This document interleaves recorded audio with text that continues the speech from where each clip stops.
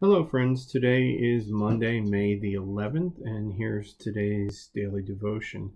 The scripture reading comes from Ruth, chapter 1, verses 1 through 10. In the days when the judges ruled, there was a famine in the land, and a certain man of Bethlehem in Judah went to live in the country of Moab, he and his wife and 2 sons. The name of the man was Elimelech, and the name of the wife Naomi. And the names of his 2 sons were Mahlon and Chilion. They were Ephrathites from Bethlehem in Judah.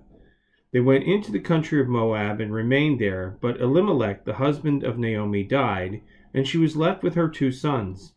These took Moabite wives. The name of one was Orpah, and the name of the other Ruth. When they had lived there for about 10 years, both Mahlon and Chilion also died, so that the woman was left without her 2 sons or her husband. Then she started to return with her daughters-in-law from the country of Moab, for she had heard in the country of Moab that the Lord had had consideration for his people and given them food.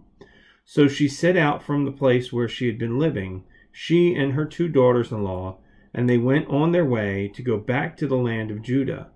But Naomi said to her 2 daughters-in-law, "Go back, each of you, to your mother's house. May the Lord deal kindly with you, as you have dealt with the dead and with me. The Lord grant that you may find security, each of you, in the house of your husband." Then she kissed them, and they wept aloud. They said to her, "No, we will return with you to your people."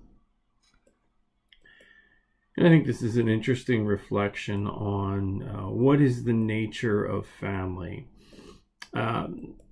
You all know that my family is not what would be considered a traditional family, even though it is a husband, wife, and 4 children. But our children are 2 different generations, Trista older and the 3 younger ones. And for me, they're all adopted. So we have a very non-traditional kind of family, and, along with the fact that 2 of my children are from race other than my own, other than Caucasian. What is it that makes up family? Is it blood, or is it something else?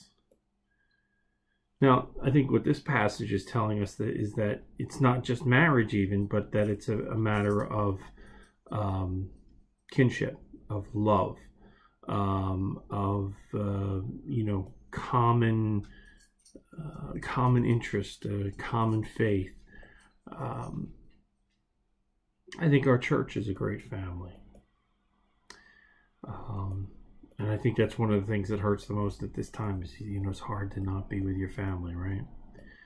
I don't know. What do you think? What do you think is the nature of family? What's family about?